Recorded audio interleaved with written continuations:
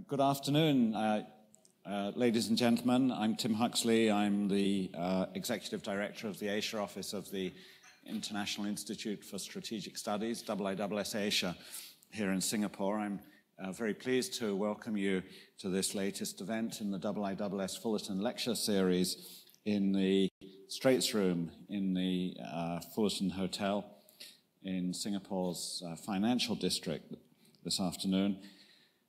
The spirit and purpose of this lecture series, as I've remarked on previous occasions, is to inspire informed and intelligent public debate on matters of international importance from an international perspective. And I'm very pleased, delighted this afternoon to welcome Mr. Eric Li. Mr. Li is a Chinese venture capitalist. He's managing director of Changwei Capital, based in Shanghai, but at the same time he's also a political scientist with a PhD from Fudan University, as well as an MBA from Stanford and a first degree in economics from Berkeley. Reflecting his wide interests, he's a senior fellow at Shanghai Zhengzhou Institute for Strategic and Development Studies. I'm happy to note also that he's a member of the International Advisory Council of our institute, the IISS. Eric Li is well known internationally as a thought-provoking, sometimes provocative speaker, particularly on the theme of his country's development, politics, and international relations, and he's spoken at other major IISS events before on that theme. Today he's going to talk about China's political system and its evolution. Given China's economic and demographic weight and potential, this is a crucially important topic, not just for China and its people, but also for the rest of Asia and indeed the world. Eric, we look forward to hearing you speak.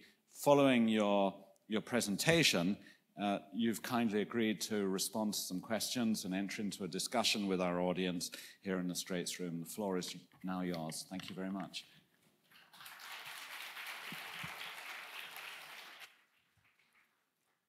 Thank you, Tim. Thank you all for coming. It's good to be in Singapore. Last night I was worried about this talk, so I worked all night and I did my PPT and I sent it to Clara, and she replied that at IISS we don't do PPTs. So I said, what? You don't do PPTs? Giving a talk without a PPT is like driving without the GPS. So I'm completely lost today. So to prove it to you, I have it. In any case, I will try my best without my GPS. Today, the title of my talk is The Party and the Age of Reform. Party, of course, there's only one party in the world. And I'm not referring to PAP.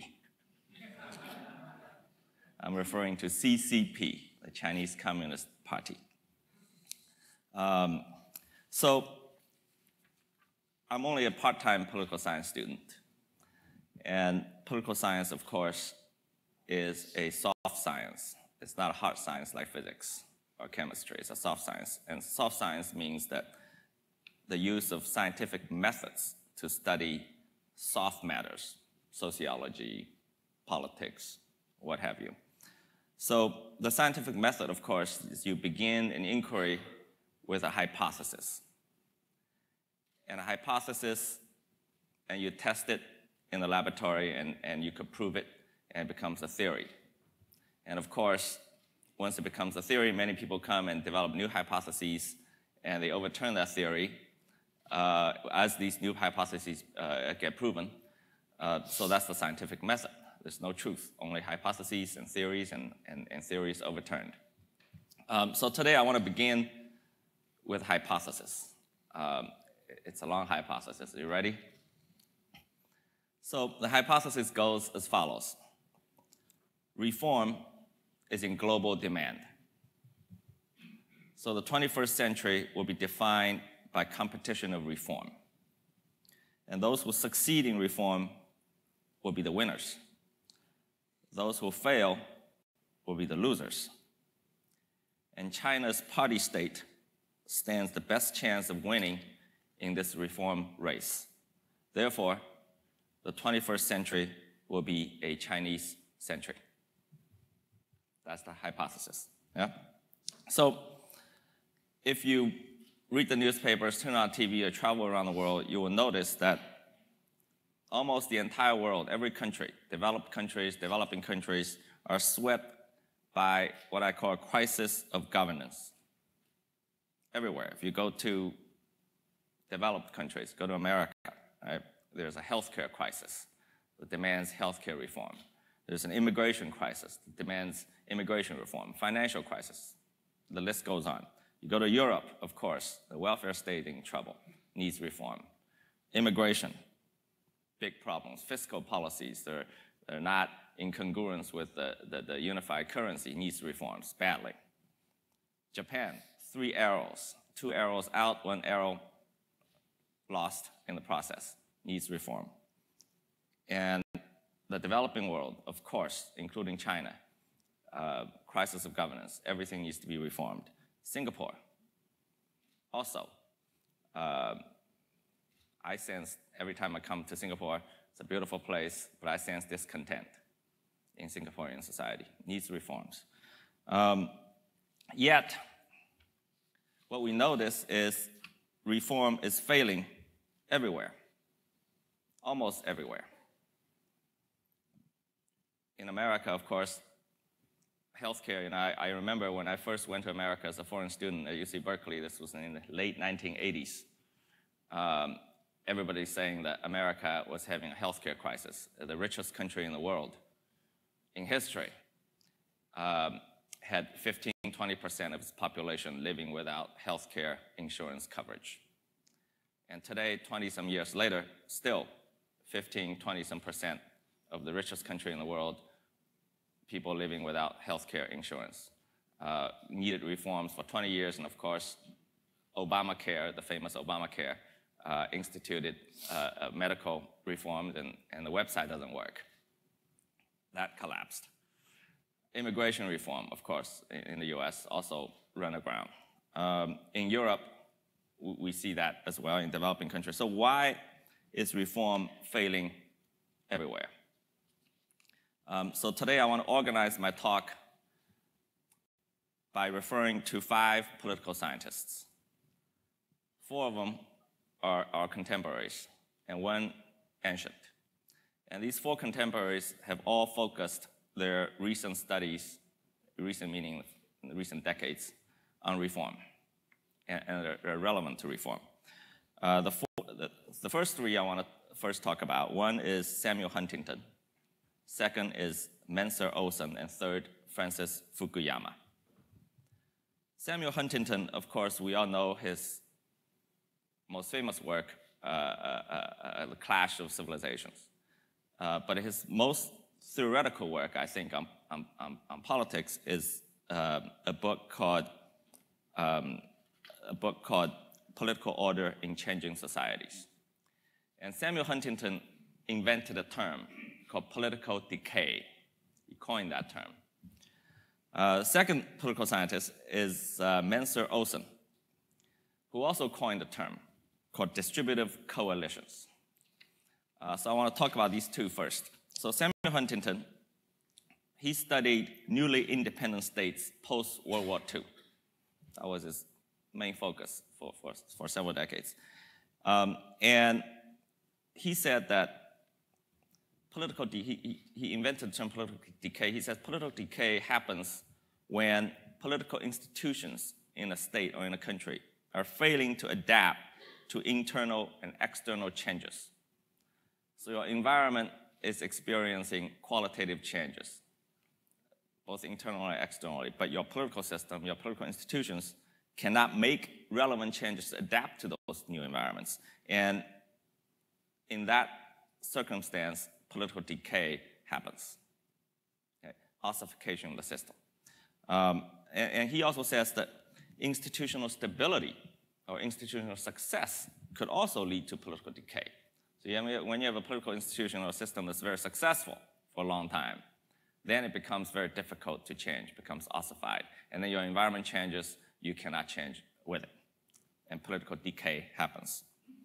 Right?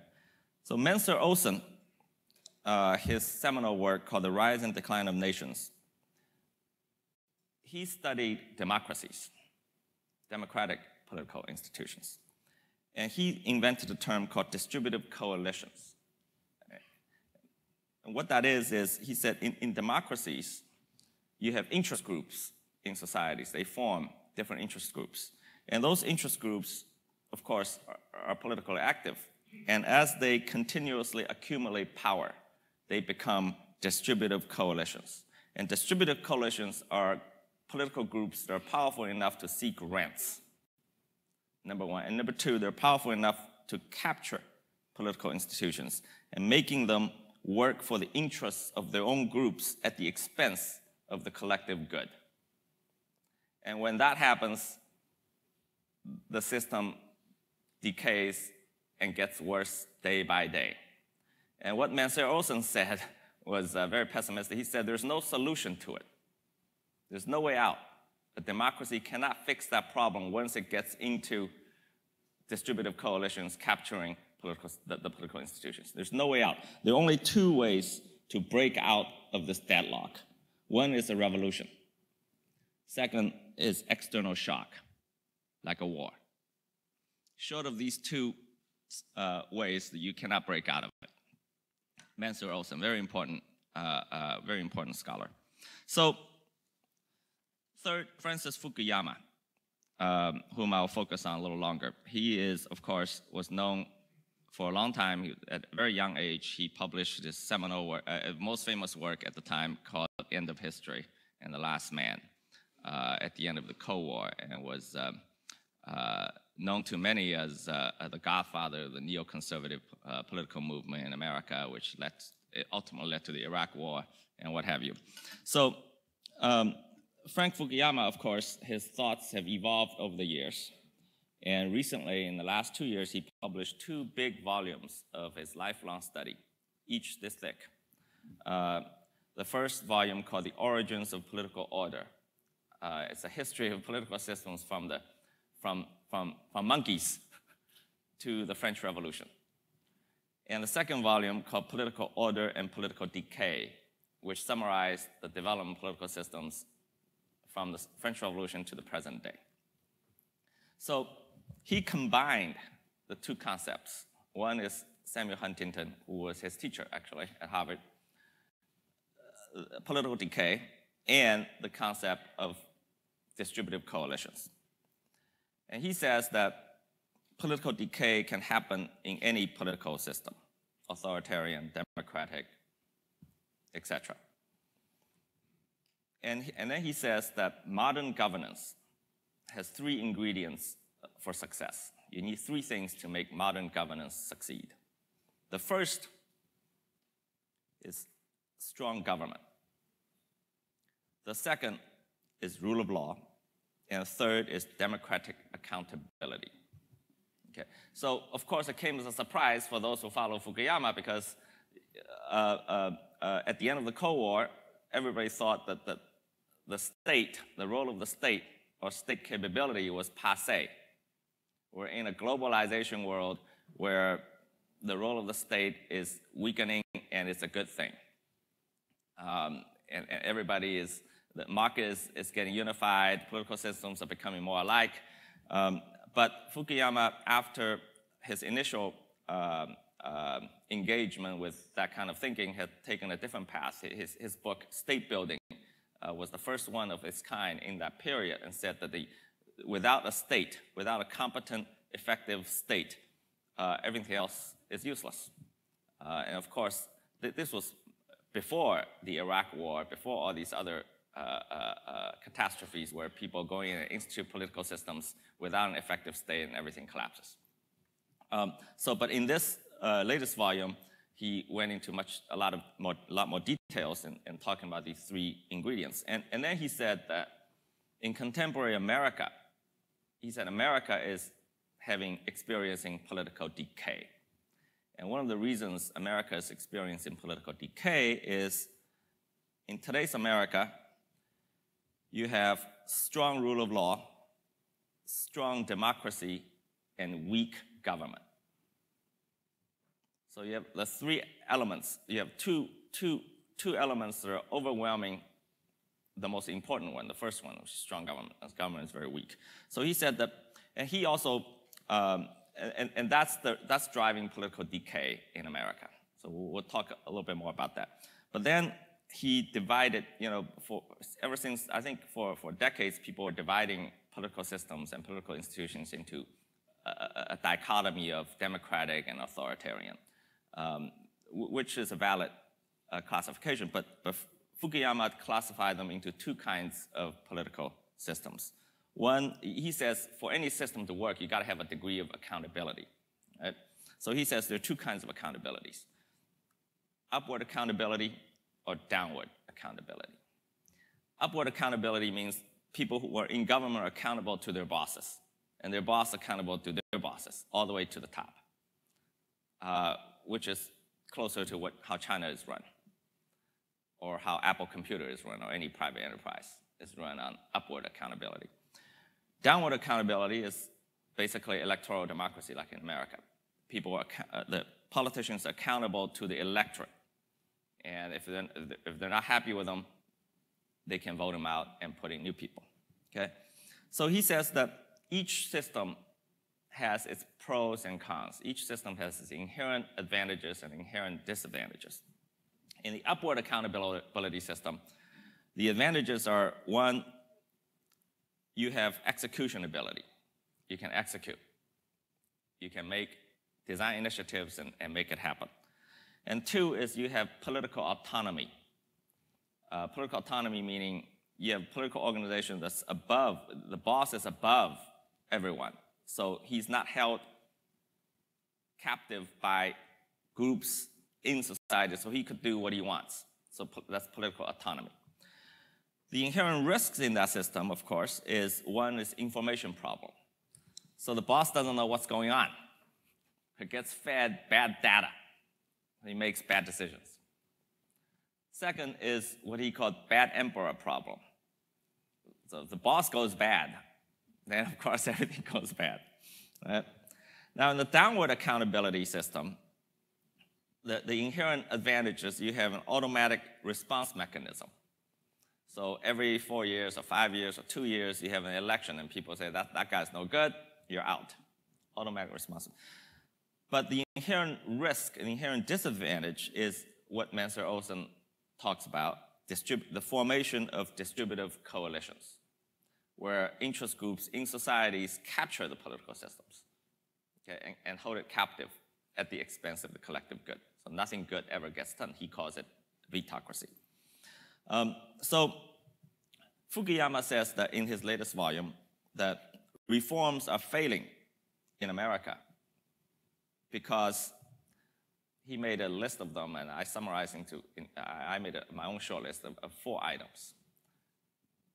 Reforms are failing in America because, one, take a guess, what is it? All right. Democracy and transparency. It says there's excessive public participation in political decision-making in America. Excessive transparency. In other words, too much democracy. So this was, of course, a surprise to many, because for 20, 30 years, we've taken for granted transparency is the ultimate good. The more transparent, the better. Transparency, we put transparency at the altar to be worshipped for political system. Everything, there's something wrong, make it transparent. But Fukuyama says, no. When you have too much transparency and too much public participation, it breeds interest groups' ability to capture the political system. Okay. So number one problem for reforms in America, too much democracy, too much transparency. Number two, take a guess. Come on. No guess? Okay. Big government? Weak government, yes. Okay. That's true. But my number two is civil society. When I read that, I said, what? Even civil society can be bad? Civil society, I mean, next to transparency, that's the other god that we've been worshiping, that we've been burning incense and kowtowing civil society. Oh, God, we got, do you have starving people? The solution? Civil society. Are you having a war? Solution? Civil society. Are you having tyranny? Solution? Civil society. Civil society is the ultimate good. But no. Fukuyama says civil society breeds interest groups. Civil society is the vital soil for interest groups. And of course, when those interest groups become more and more powerful, they become distributive coalitions, and they capture the political system. And then he coined a term called vetocracy. Rule by veto. Democracy, vetocracy. Rule by veto. Rule by veto means that when you want to do something, a reform, you want to make a change, every subgroup has the power, enough power to veto you. So in the Chinese, there's an old saying called 成事不足，败事有余. They can't make anything happen, but they can stop just about everything. Every single one subgroup, every single distributive coalition could stop everything. So vetocracy, excessive civil society leads to vetocracy. The third one, come on, third one. What Singapore is most proud of. Yes, rule of law. I say, what? Rule of law? Now it's bad? Rule of law, in America, of course, he's studying the American case. Rule of law in America has become what he called judicialization of governance and legalized corruption. All right? Judicialization of governance means that rule of law demands that everything political to be done by law, by legislation, of course. If you want to do anything by law, you have to legislate, right? So I want to build a public bathroom or a road, public bathroom. You got to legislate.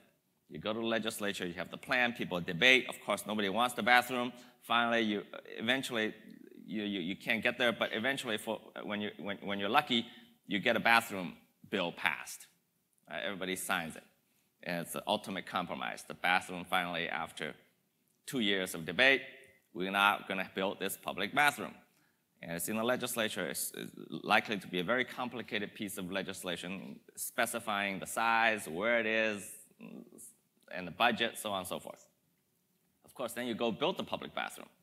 And of course, when you start building something, you find problems. You have to move it this way by a meter. And the window here doesn't quite work. You got to move the window there. Well, you're breaking the law. You're over budget. You're breaking the law. There are people who are against the bathroom to begin with. So what do? They sue you. They sue you. And I'm working on a book, and I went to interview Jerry Brown, the governor of California, for my book. And Jerry Brown is a very special politician in America. He was both the youngest, one of the youngest and oldest governor of California, because he was governor of California in his 30s, 40 some years ago. And now in his 70s, he came back to be the oldest governor of California. And California, of course, is the biggest state in America, 18% of GDP, I think the 8th or 9th largest economy in the world, like some country. And Jerry Brown is very interesting because also his father was governor of California in the 60s, 2 terms, both of them. So between father and son, in the last 50 years, they ran California for 24 years. Okay. So I went to Jerry Brown and I said, what's happening with your high-speed rail project? He had a plan to link San Francisco and Los Angeles, so an 8-hour drive. He wants to make it an hour and a half train ride. Made a lot of sense. But, it hasn't been happening, a lot of problems. So he said, well, it's not my high-speed rail project. This was my dad's project. He said, in the 60s, my dad wanted to build high-speed rail for California, and we actually passed an authorization bill to build high-speed rail. But of course, got bogged down. Interest groups didn't like it. And ever since, and then when I became governor for the first time in my 30s, I tried to do it, couldn't do it.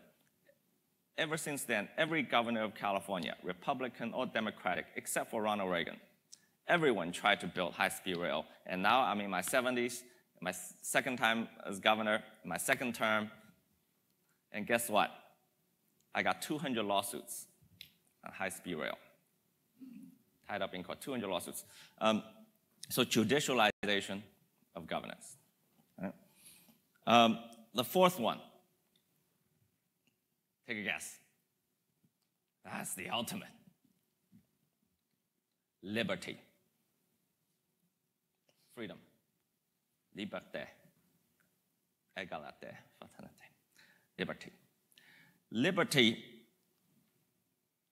leads to privilege, according to this is Fukuyama. Yeah. He says there's only a thin line between liberty and privilege. And privilege meaning, so the example I like to use is, of course, freedom of speech, for instance. It's liberty.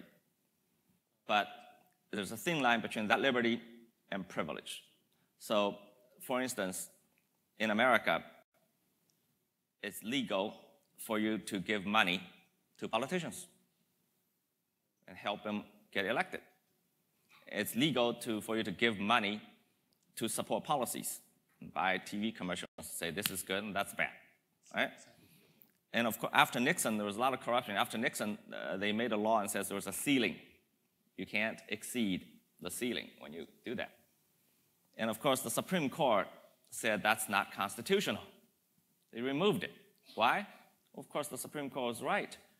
It's in contradiction to the freedom of speech. Of course, they're right. If I earn my money legitimately, it's my money, why can I not be allowed to spend it how I see it to express my views?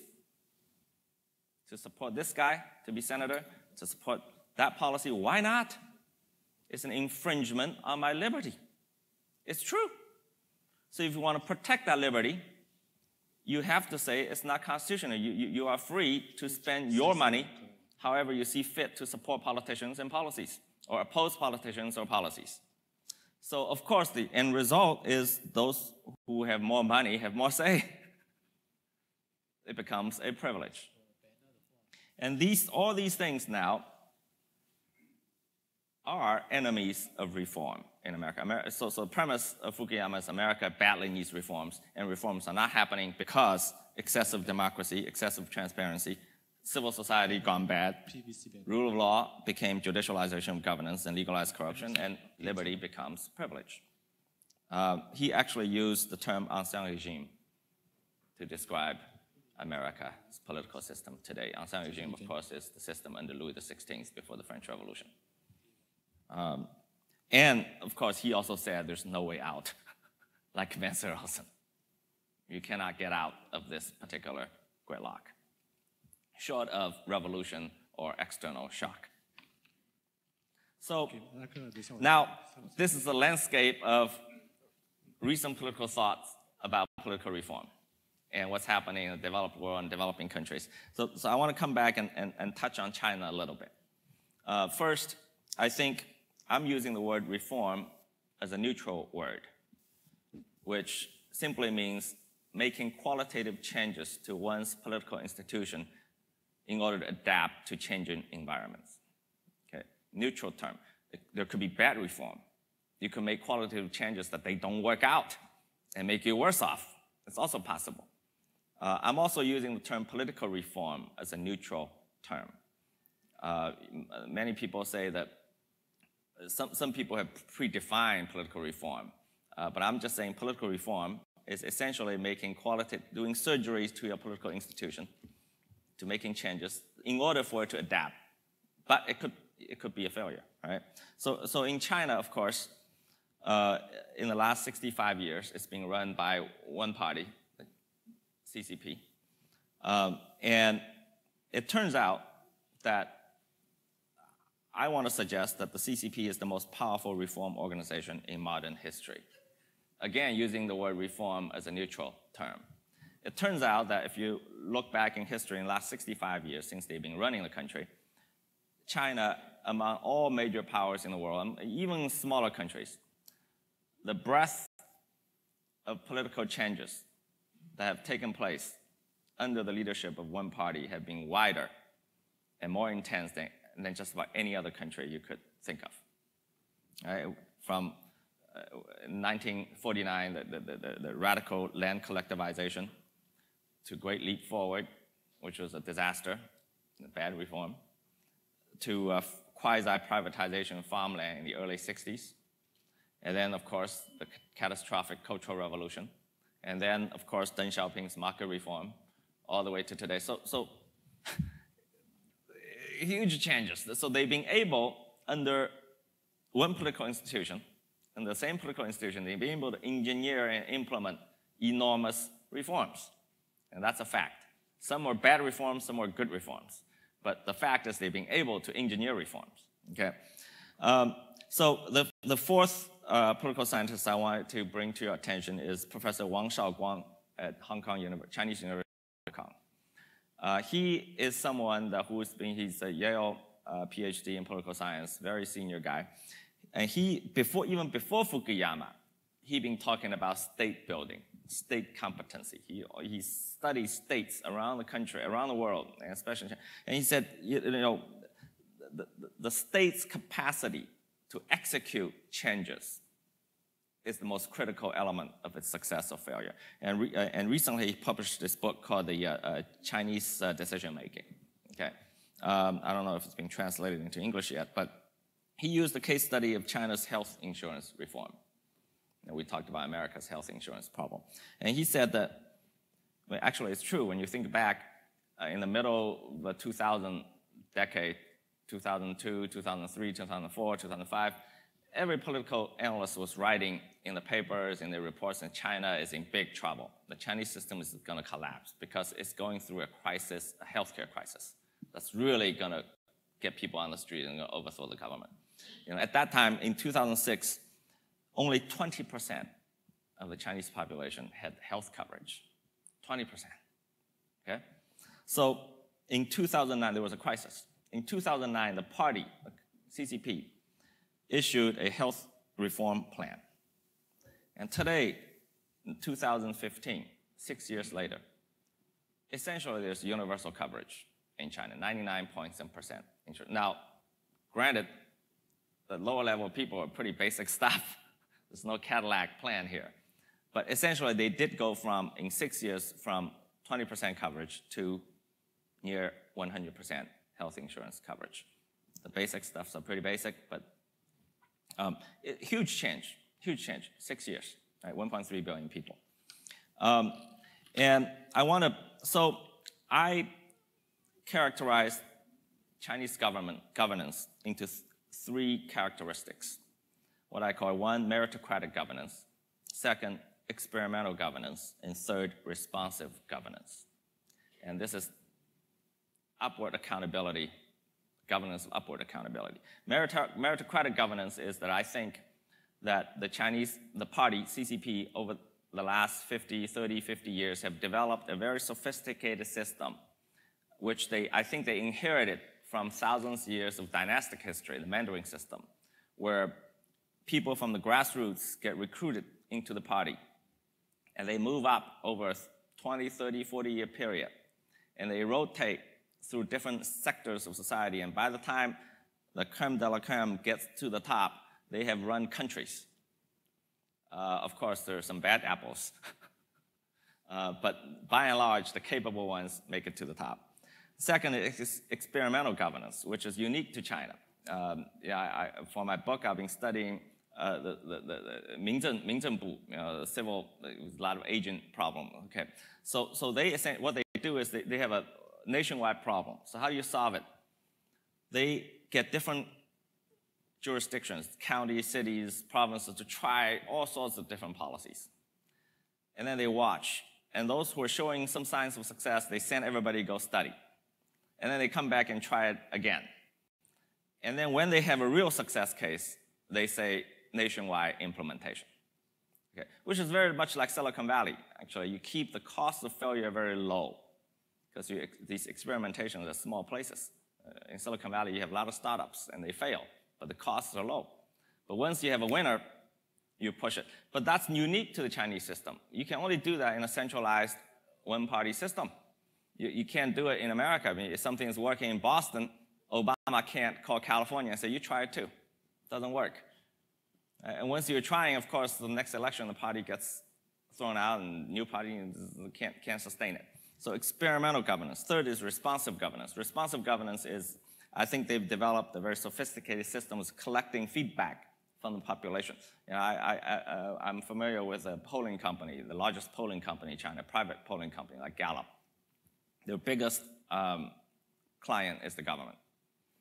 Not just the central government, but provincial government, local government, neighborhood committees, district committees. They run public polling. Are you happy with garbage collection? Are you happy with this? Are you unhappy with that? And they don't, it's a black box, there's no transparency, they don't declare the results, but they know. And the officials, when they get evaluated for promotion, that's a part of the criteria. So let me talk about the current reforms that are happening in China. I think they're very significant. There are a lot of, the third plenum 2 years ago announced great big economic reform agenda, but I want to focus on political reform. And political reform, there are three aspects of the recent current political reform beginning at the third plenum a year and a half ago. One is a rearrangement of the relationship between central and local and provincial governments. I think the third plenum launched the most significant restructuring of that relationship, and it's a historic balancing act in ancient Chinese dynasties. When that relationship was intact, it was in balance, it worked. When it's out of balance, the dynasty falls, right? So in China, they went through three phases: centralization, devolution, and re-centralization. It's very complicated. I don't want to get into too much detail, but essentially, they've done major surgery to the relationship between central government and local government by centralizing a lot of power. It's the first time in history they now have a national budget. Second is the relationship between, second is discipline and the law, so anti-corruption. The anti-corruption campaign, is the most intense anti-corruption campaign in history. And they have engineered a big redistribution of power within the legal system. The party Central Disciplinary Inspection Commission used to be within each level's party committee. Okay, so let's say you're the city party secretary. You have a party committee. You run the committee. I'm the disciplinary inspection chief. So I actually work for you. I'm a member of that committee. So you're responsible for my promotion. So there's no way I could check you. I mean, I could check the guys below, but I cannot check the boss. You know, when Bo Xilai was arrested for corruption in Chongqing, at the Chongqing Party Committee, the disciplinary commission chief was not even a member of the Central Committee. And Bo Xilai was the member of the Politburo, 3 levels above him. Not possible for him to check him. So now, and this system's been around for like 70 years, since 1927. They borrowed from the Soviet Union, the Soviet party. Now, at the third plenum and the fourth plenum, they extracted the entire disciplinary inspection commission system out of that system. And now they all report all the way up to the Central Disciplinary Commission.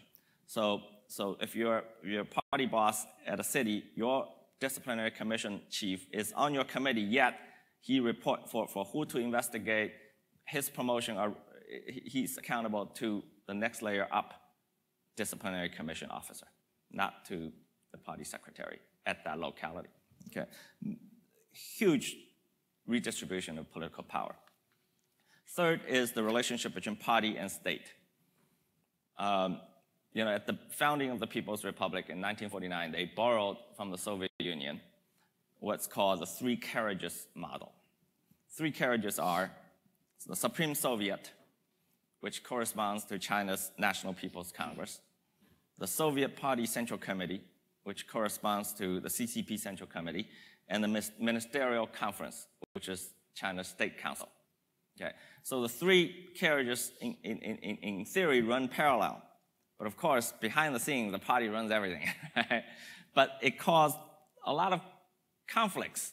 You know, many people blame the Cultural Revolution on the confusion of power and power struggle within these carriages. So this has been around for 65 years. At the third plenum, they changed it. I think. They made qualitative changes. Now the party is stepping forward as the leadership to play to the front and center of Chinese governance. So they established new institutions. One is, of course, the National Security Commission, and it's directly under the party Politburo run by Xi Jinping. And that's in charge of both internal and external security. So foreign ministry, theoretically, is under that. Defense, theoretically, under that. The police, theoretically, under that. Used to be all under the State Council. Okay. Major redistribution of power. They established a Central Reform Commission run by the Politburo, run by Xi Jinping himself. Basically controls now the economic portfolio. So major re-engineering of political institutions. So I think I'm going to end it here. I'm running out of time. Well, thank you very much, Eric. You've given a really excellent address. You've outlined some important theories of political reform, and in the course of doing that, you highlighted particularly some weaknesses of the U.S. political system and some challenges to reforms in the U.S. And then in the last part, you focused particularly on China's strength in terms of the party's ability to carry through political reform.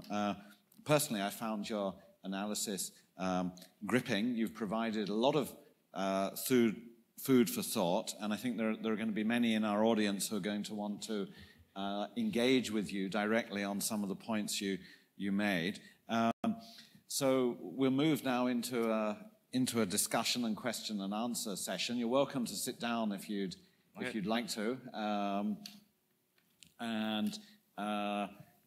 The floor is open for questions. If you'd like to ask a question, just raise your arm and the microphone will come to you. When you have the microphone, please say who you are and what your affiliation is, and please keep your question for Eric Lee brief.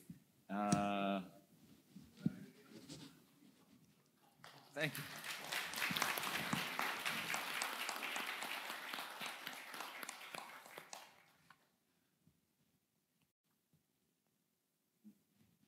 Gentleman in the front. Hello, my name is Bill Fu, and I'm from Unigestion, which is an investment management firm. Mr. Lee, my question to you is, can you give us a view about, say, the next 3 years? What will be the development or the end result of some of those reforms? Particularly there's been a lot of cases about corruption and of the people being apprehended, because I think one of the challenges that my view is that reforms are also, maybe much more effective, especially the way you pay people. You pay state-owned enterprises, presidents. If you don't pay them market rates, and their companies are listed on the New York Stock Exchange, can be quite an issue. So may I have your view, please? Thank you, Bill. Thank you. Good question. I think in the next few years, the results of these reforms are several. One, of course, I think there will be a major dampening of the degree of corruption. Corruption has been endemic. And the current anti-corruption campaign, if the institutional rules could follow, like what I'm talking about, I think you will never be able to eradicate corruption, but it would meaningfully reduce the level of corruption for some time. It will always come back. But I think that would be one of the major results of the current political reform. Second is urbanization. Urbanization being one of China, I think, the top economic priority for China in the next decade. And urbanization requires this kind of, the next wave of urbanization, basically making new cities, requires centralized political authority, because you have to centralize national resources for healthcare, for education, for newly urbanized people. And the current centralization of economic policy making and resources, I think, will contribute to the pushing through of the urbanization initiative. Lady in the third row back in the middle. Hi, my name is Echo, and I'm from the Political Science Department of NUS. My question is, there you talk, from what I understand, Fukuyama not only talk about the shortcomings of democracy, he also he believes in democracy in absolute terms. He sees it as not as an end, a means to the end, but as an end in itself. So my question is, in view of this lack of democracy in China, I mean, like, just because, not having democracy kind of help the country to avoid some of the shortcomings doesn't mean that the government is going to be stronger in these aspects. So my question is, in view of this lack of democracy, and the core for democracy, I mean, right now among these people. So how do you think that will impact the Chinese government in terms of reform? And yeah, I just want to know your personal view on this. Thank you. Yeah, I do think that, well, Fukuyama has a lot of analyses about the advantages and disadvantages about political systems, but of course, behind it all, many people do believe democracy is an end in itself. Not a means to an end. And I think, that's not my view, I think democracy is a political system. It's not an end in itself. It's a means to other ends. But if you take democracy as an end in itself, then of course, it's a religion. You can't argue against that. It doesn't mean so if the result is civil war, then of course you still want democracy. It doesn't matter. Democracy is the ultimate good. It's basically faith. And that's not sort of this discussion. I mean, our discussion, we're not making a normative discussion. We're making a positive discussion, which is analyzing the advantages and disadvantages of different political systems. There are calls for democracy, and there are calls for political Islam around the world. And all these calls view particular political system as an end in itself. ISIS, ISIS, not IISS, sees political Islam as an end in itself. And that's a political system. So it's a religion. You can't argue against that. And same as those who, some who call democracy view democracy as an end in itself. But some don't. Some who call democracy think it's a good system under the circumstances. But some do view it as an end in itself. So, front row.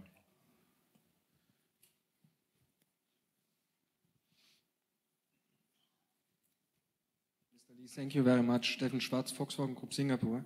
And I definitely need to think about a lot of topics, what also Mr. Huxley mentioned. But one problem or one topic I have is, actually, China is a way of success. So if you look, and I was living there for 3 years, the people are very hungry. The party steers in a way that more and more people participate on the success, and that this leads also to, from my point of view, not happiness, but to a society what is okay with the government. But what I saw in Singapore after 10 years coming back is that also Singapore was a country like this. It was very strict government, also from Lee Kuan Yew and then later on from Mr. Goh Chok Tong. And today you see that the government is not that strong anymore because people asking for different things. The wealth is already there. They are quite happy. They are okay with their lifestyle.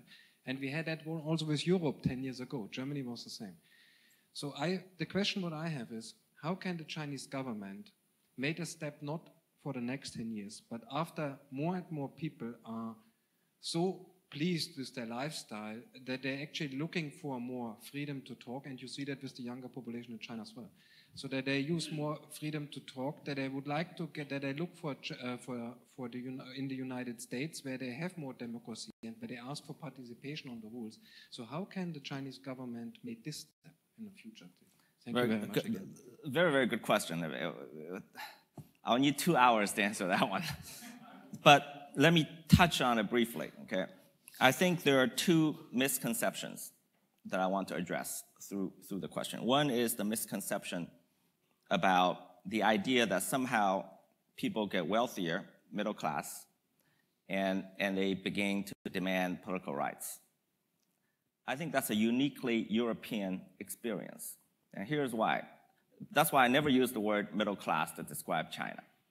Middle class essentially means the bourgeoisie. And the bourgeois experience is uniquely European because the bourgeoisie had deep religious and political roots before they got money. So it of course, came from the Protestant Reformation. We talked for a long, long, long time. But the bourgeois class, the middle class in the West, in Europe, they had political aspirations before industrialization, before economic development that gave them the actual ability to demand political rights. So it's the reverse. And the idea that in other cultures, that without those religious roots, when people start buying refrigerators and cars, they're going to want to vote. I think it's a misconception. It's a misassumption. Of course, they're going to want to participate. They're going to want their issues addressed. But that's fundamentally different. I mean, let's say you own a house, you want to protect your property, and they have these interests that need to be taken care of. But it's fundamentally different from the abstract principle of political rights. So China will need to build institutions and build systems to respond to that change. So that's, again, political reform. Can they respond to new demands and new interests that come about when middle-income group gets bigger and bigger? If they cannot, they will lose power. If they can sustain power. Second is about freedom. So Isaiah Berlin, the political scientist, who wrote one of his most seminal piece called the Two Concepts of Liberty. So there are two kinds of freedom. One is positive freedom, the other is negative freedom. Negative freedom means freedom from. So I can do anything I want in my private life, and the government can't come in and say, you can't do this. So I can marry whomever I want, I can go work wherever I want, in my own home, I can be naked all day long, whatever. But that's called negative freedom. Positive freedom means the freedom to act, to make some change in society, to go to the public square and make a speech, to organize a political party. That's positive freedom, okay? And there are two fundamental different kinds of freedom. So I would argue, actually, in China today, the degree of negative freedom is extraordinarily high. It is high compared to both in its own history. In hundreds of years, the degree of negative freedom is the highest compared with itself. And horizontally against other countries, the degree of negative freedom is very, very high. The degree of positive freedom is much lower. You cannot publish, you cannot go to the public square and say certain things, you cannot organize. But so I would think that's a difference that we should be aware of when we project China's future. And third, of course, is no political system could survive forever. Eventually, the point about Singapore, and I don't know enough about Singapore to comment on it meaningfully, but about China, my own projection is the current political system is young and robust enough to be able to reform itself and respond to those changing environments, internally and externally, for some time to come, and some time meaning probably a few decades, at least through the middle of this century. I'm not projecting further than that. Thank you. So. Thank you very much, Mr. Lee. My name is Teo Ing Cheong. I'm from International Enterprise Singapore, which is a government agency that promotes trade and support our companies when they invest abroad.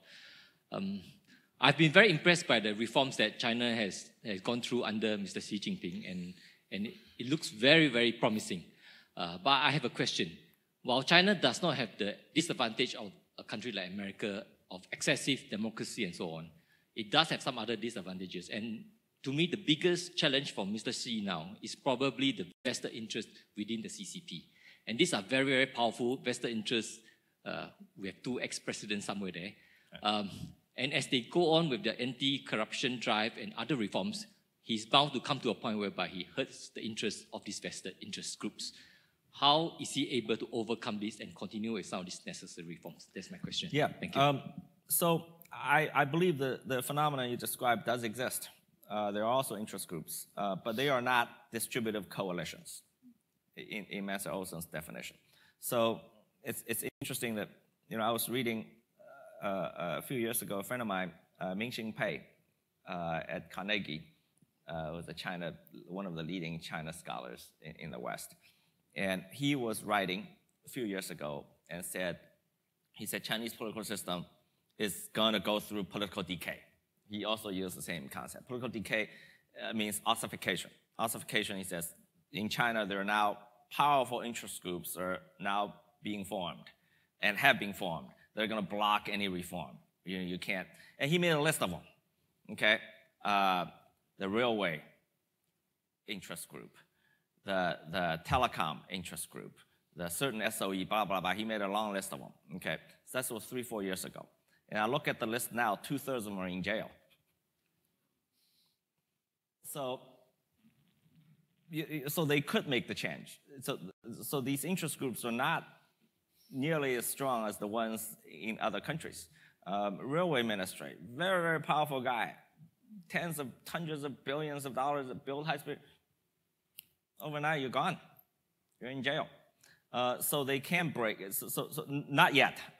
The system's not ossified. Eventually it will, but not in the foreseeable future.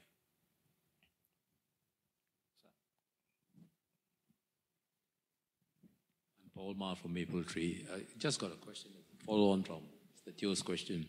So is fixing people a way to make sure that reforms will happen? Because a lot of people have been locked up or arrested, executed, whatever. So is it a necessity to fix people to ensure the reforms will happen? Well, it's certainly one way. I don't want to mix any corruption with reform. I mean, any corruption is any corruption. But I think incidentally, a lot of the corruption has to do with the formation of interest groups. And those interest groups want to capture the political system, just like any other interest group in any other political system. And of course, China doesn't have the problem of, I think at the present time, China has one advantage. It doesn't have this thing called legalized corruption. In many countries, when, it's very, very interesting. You look at Transparency International, right? They have this thing called Corruption Perception Index. They rank these countries. And China is sort of a little upper middle, and the US usually ranked pretty high. It means it's very clean. And it's how the perception of whether the country is clean, governance is clean or corrupt. But when you look at American public opinion surveys for the last few decades, you'll find every year consistently 2/3 of the Americans think elections are for sale. And they think lobbyists control the country. Essentially, they perceive America's political system as highly corrupt. Yet, why is it viewed as so clean in the index? Because they're legal. So as long as these things are legal, it's not defined as corruption. But in China, they don't have that issue. In China, they have other problems, but they don't have the legalized corruption problem. So you can crack down. You can crack down when you decide to. Of course, if you decide not to crack down, corruption is a major threat to the regime, I think. We have time for one more question, and then unfortunately we need to bring the session to a close. So at the front here. Hi, my name is Aaron Wong from KPMG. I'm qualified as a lawyer, and I have worked for a family office based in Hong Kong and traveled extensively to China as the PA to a tycoon. So I observe an interesting phenomenon with China. They've gone through various cyclical phenomena with different dynasties and political leaders trying to stamp their mark of legacy on different administrations. So We've seen it in the likes of Cultural Revolution, where people have jailed and come up to be the leaders of the next generation. So how long do you see this political cleanup happening, and do you see this being consistent with successive generations? Now you've got to crack down on corruption. And I'm not sure what kind of trade-off goes with previous leaders to say we're removing the people that you've entrusted in positions of power.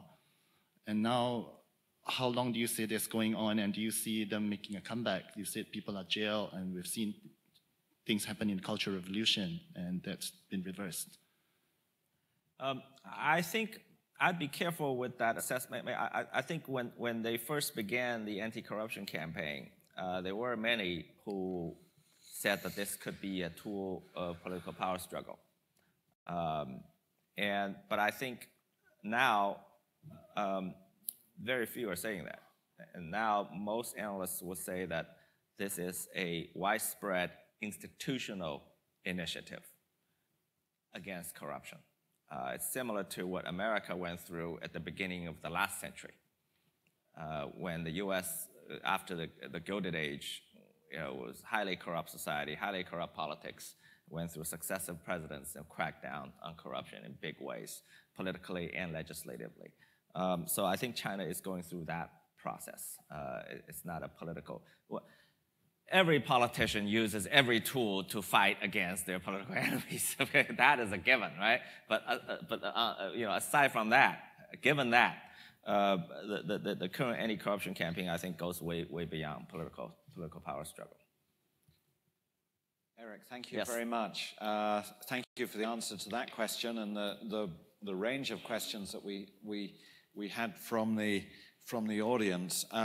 I'm sorry to say that we've run out of time. I'm sure that we could probably go on for the rest of the afternoon. I think your talk has provoked such a lot of interest, and it was really valuable for the audience here in the Fullerton Hotel to hear your presentation, which was sophisticated and nuanced and deeply informed. I think it's made an important contribution to our understanding of the debate about China's political future. That China's political development is something not, as I mentioned to start with, it's something of regional and international significance. And I was particularly struck by your comment that China's prevailing political system is young and robust enough to sustain effective reforms, hopefully to the middle of this century at least. Well, I think many of us will hope that is true, because China's continued political development and stability is clearly important to all of us. So we're very grateful to you for making the time to come and give this Fullerton lecture and to enter into this discussion. Thank you very much again. Thank you, Tim. Thank you all. Thank you. That was great. Thank you. Thank you to our audience. Terrific. Yeah. Yeah.